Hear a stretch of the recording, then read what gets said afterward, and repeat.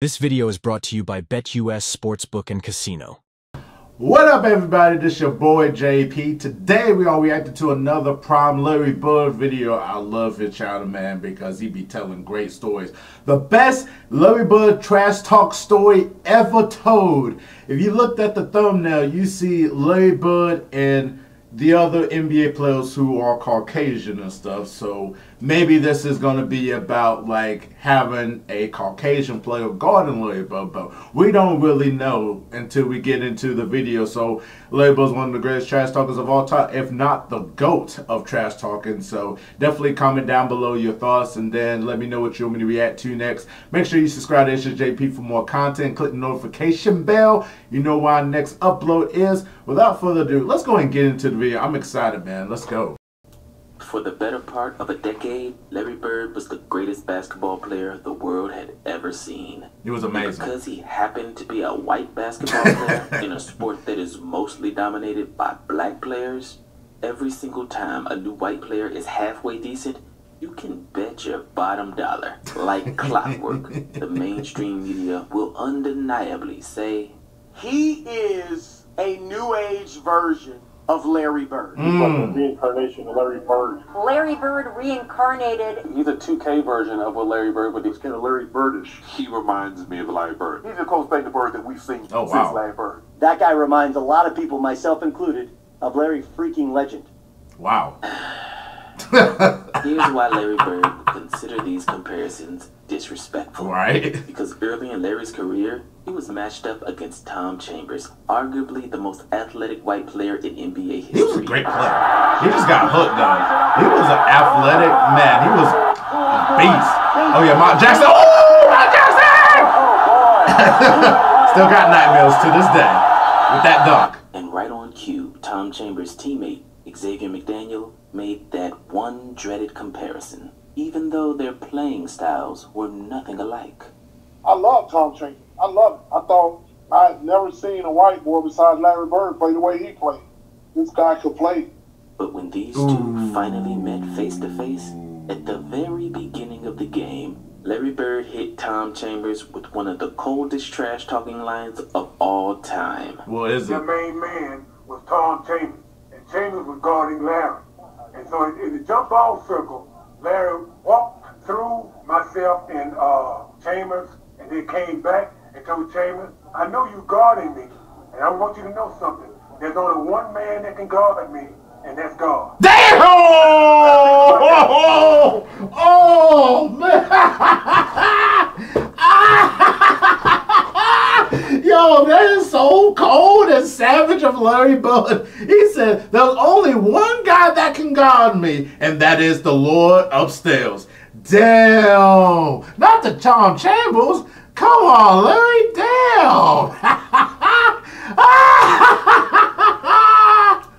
For a second. Think about the confidence. Damn, that's confident. Yes. It takes to make that. Oh shit!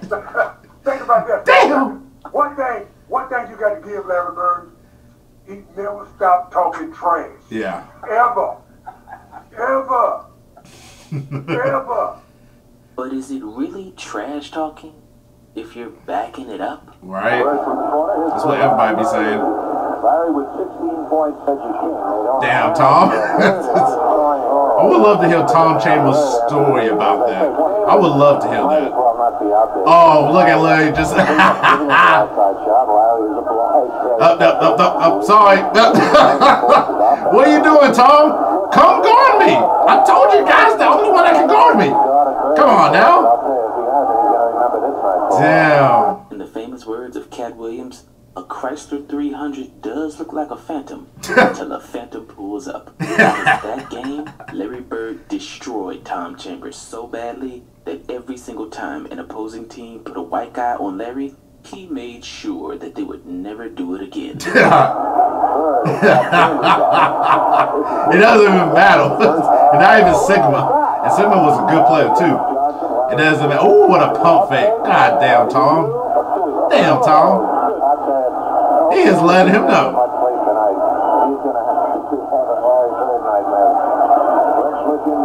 Man. Makes it 34 points, 13 rebounds, 13 assists. Tom's having a long night. Give him credit for that.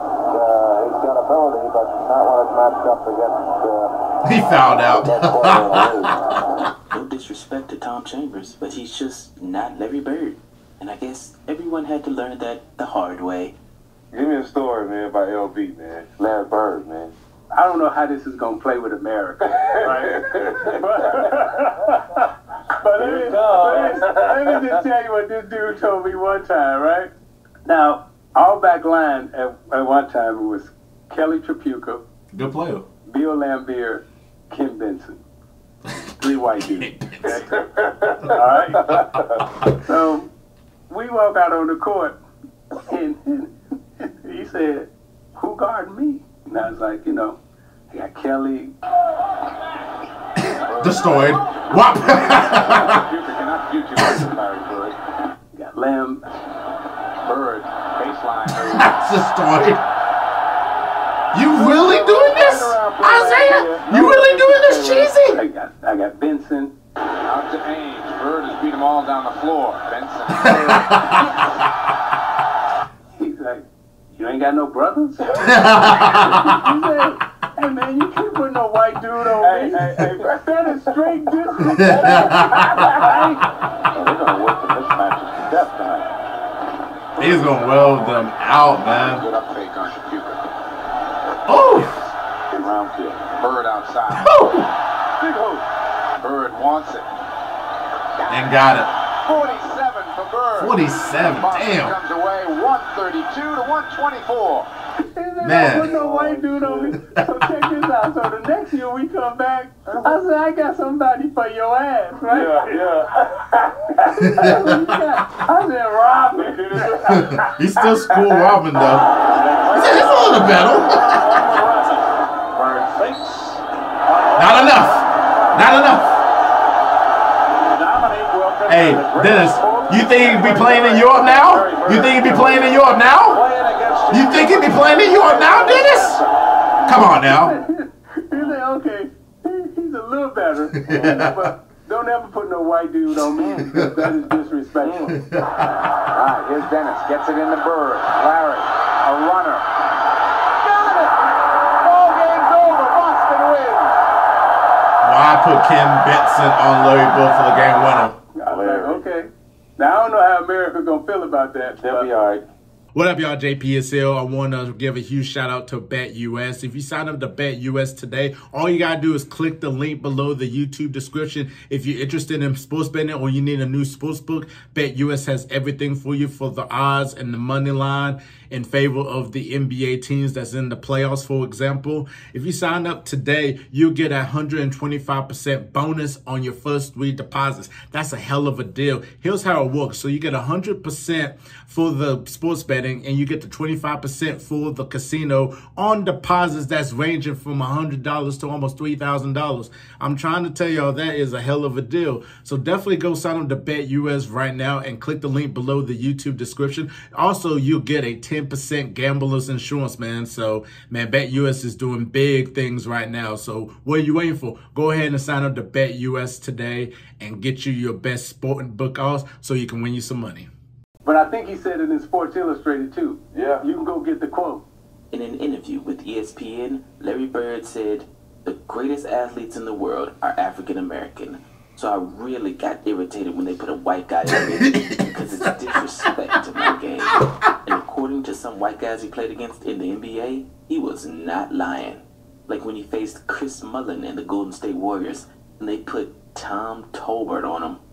We're playing the Celtics, and we're getting ready for the jump ball. And I'm starting, and I'm guarding Larry Bird. And Chris is out there. Hi, Larry. Shake hands, blah, blah, blah. And Larry looks at me. He looks over at Chris. And do you remember what he said to you? He goes, "You guys going to guard me with a white guy?" I looked over at Larry. I go, "Dude, I'm just trying to make a living, all right?" I'm just trying to play, man. He was unbelievable. He really was. They're trying to set the Bird, Solo match up. Larry. He ate his lunch. You do not do that to Larry Bird. Larry. I don't even care if you're making a living. You do not do that to Larry Bird. Enough shot. Tolbert will work hard. Tolbert, right. I'm right. Oh, Tolbert. Bird blows by Tolbert. Damn. Counted for Larry Bird and he's fouled. Outstanding. Tolbert's working hard. Bird is scoring despite intensive defensive pressure from Tolbert. He took a shot one time. I went up to the. I remember that one. You do? Yeah. I went up to the college thing. Shot. I go, shot. And he goes, yes, it is. I'm like, damn you, Bird. One hand stays and just. Yeah, yes, it is. A three with a shot clock. Oh, is that helpful? I'll tell you what, that ought to get Tolbert a trip to the bench, I would think. Well, when he faced the Denver Nuggets and they put Bill Hanslick on him. The story goes that when he played against Denver, they had a guy named John Hanslick. You remember John Hanslick? No, I don't 6'7". Bill Hanslick. Notre Dame guy, a really good defender, right? He was a good They defender. put him on Larry, and Larry was weighing his ass out. Here's where you don't want to let Bird kill you. That's Ooh. a good move, once again, by Larry Bird. Hanslick just has not been able to play. Oh, what a His fourth pass. Foul. All right, watch him push and shove inside. Hanslick, who takes nothing off anybody, pushing and shoving with Bird.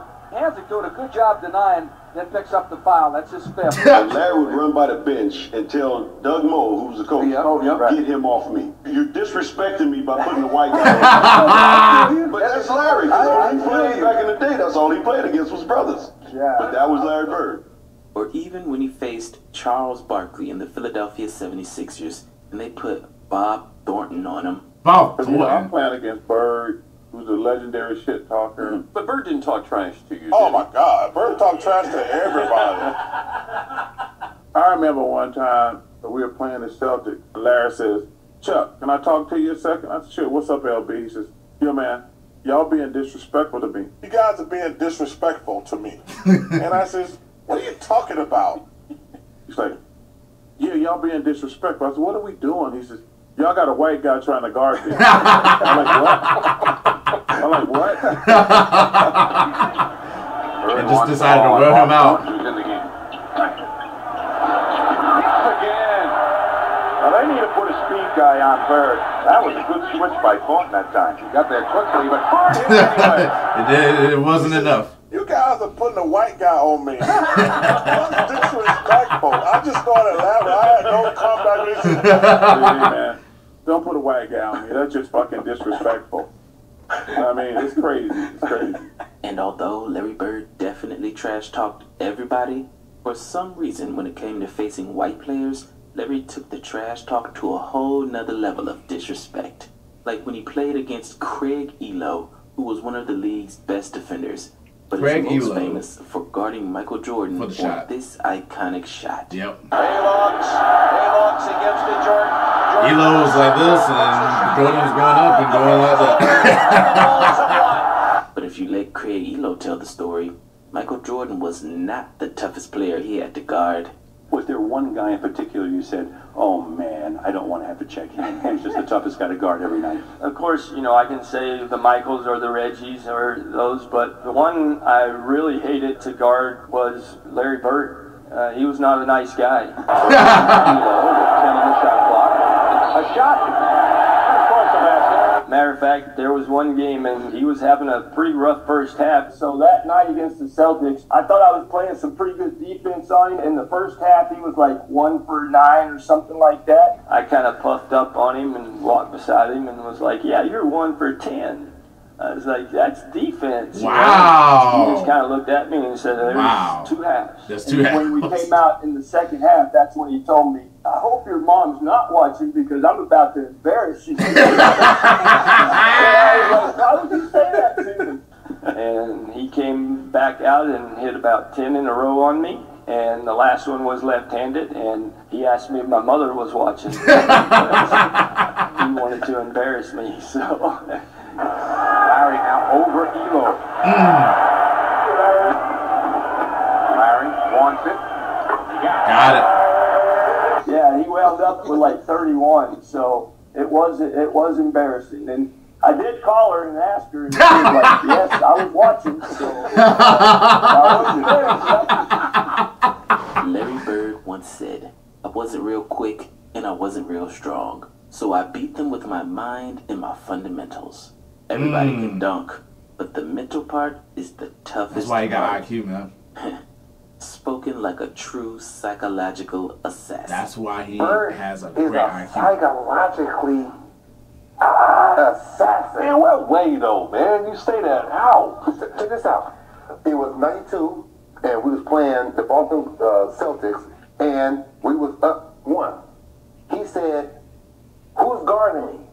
As we come out of timeout, I says, "Craig Elo." He says, "Why you got that white boy on me?" He said, "Hey, Rook, tell Coach Lenny Wilkins why he got this white kid, Craig Elo, guard me. You better put a brother on me." And I said, "What?" "Don't put no white boy on me." He said that was the most. Now remember, Larry Bird is white, right? I want to say, remember you white, right? You're right. He said, "I'm gonna go over here. Dennis Johnson gonna pass it to me, and I'm gonna hit it."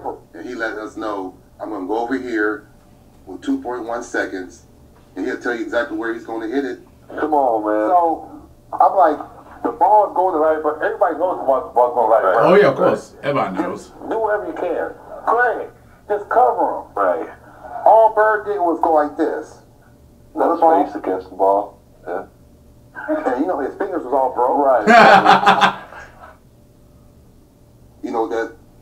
That little jumper. And he hit the shot on him, jumping on right. He was getting him off of him like this.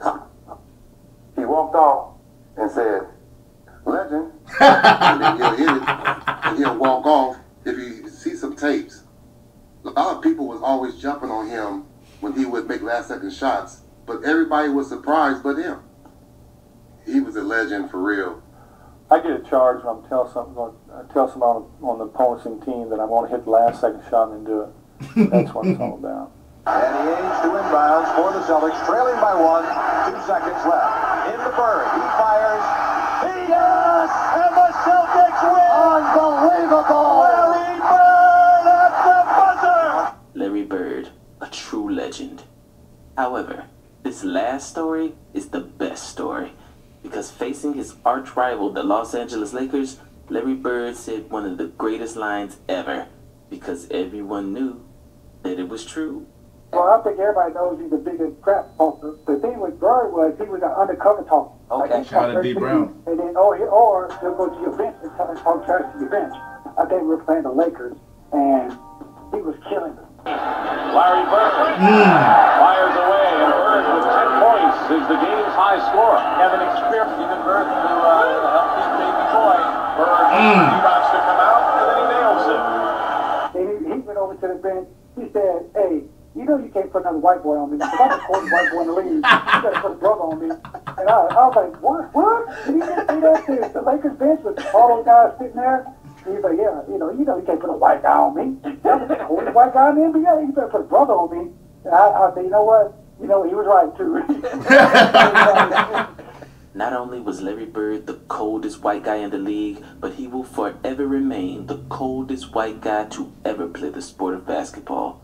So anytime you even think about comparing another white player to Larry Legend, you got nothing just coming. Understand one thing. Larry Bird said that there will be another Larry Bird one day. That's a good one. And Larry, never. There will never, ever, ever be another Larry Bird. You guys gonna guard me with a white guy? I looked over at Larry and go, "Dude, I'm just trying to make a living." He was unbelievable. He really was. Oh man, that was a great video about Prime Larry Bird, man. Hey, you already heard the video right here, man. Just don't put those type of people on Larry Bird. He was just so cold, man. Just the go-to trash talking, man. Trash talking for days. Incredible shot, incredible mind for the game too as well. Could just get to any spot and make you pay. One of the highest winning percentages of all time in NBA history. Unbelievable. Saved the NBA along with Magic Johnson. Wish he didn't get hurt early in his career. Wish he would have had like a 19, 20-year career. We would have had some stories for days. Stories for days, So, yeah, man, definitely comment down below your thoughts about this video. Make sure you let me know what you want me to react to next. Make sure you subscribe to It's Your JP for more content. Like this video too as well. I'm JP. We'll see you in the next video.